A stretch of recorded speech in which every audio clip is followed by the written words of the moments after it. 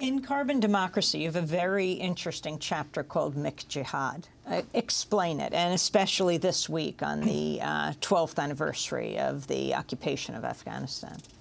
Yes, I wrote McJihad initially in response to the U.S. Invasion and occupation of Afghanistan, because that was the time, of course, when the U.S. declared this crusade against forms of militant and jihadist Islam. And it was a time when people began talking about a clash of civilizations, about the West standing for enlightenment and reason and opposing itself to the forms of unreason and illiberal politics represented by something that was called jihad, Islamic radicalism of various forms. There's a very different history of the relationship between the U.S. and a variety of forms of political Islam. And one of the main parts of that relationship has been a strong alliance between the United States and conservative Islamic forces, such as those that are in power in Saudi Arabia and other parts of the Gulf. And I think one has to understand the reason the U.S. came to depend on anti-democratic forces to maintain the kinds of interests and positions it had in the region, to make more sense of the rise of radical Islamic forces in the more recent period. Can you talk about the meeting of the Taliban in the United States? Yes.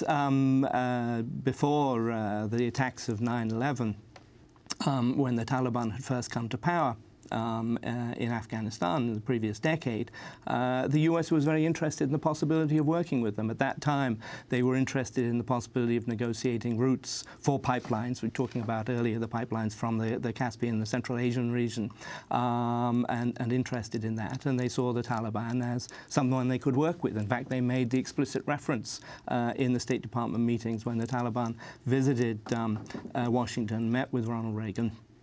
They came to Texas. They came to Texas and met with the Bushes. Met with the Bushes there, and talked about the Taliban as being just like the Saudis. I mean, these are the kind of people we can work with because we need people who are conservative, who believe in a strict application of Islamic law. This will create the kind of state we would be interested in. So do you think that the Afghan war was linked somehow to trying to secure access to these pipelines?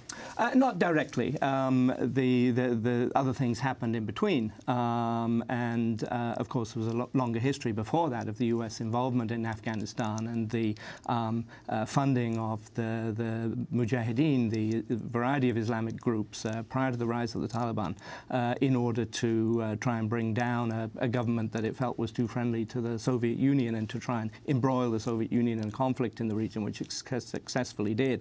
In those days, it's U.S. policy. Didn't Zbigniew Brzezinski famously say? Exactly, we want to embroil the Soviets in their own Vietnam. And when asked what about supporting the Mujahideen, he said, what's a few riled up Muslims? Exactly. And that was the policy in those days. And then even today, of course, we see in a variety of places around the world, the U.S. is very happy working with conservative Islamic forces where they can come to power at the expense of more progressive groups that might threaten the kinds of interests the U.S. has in the region.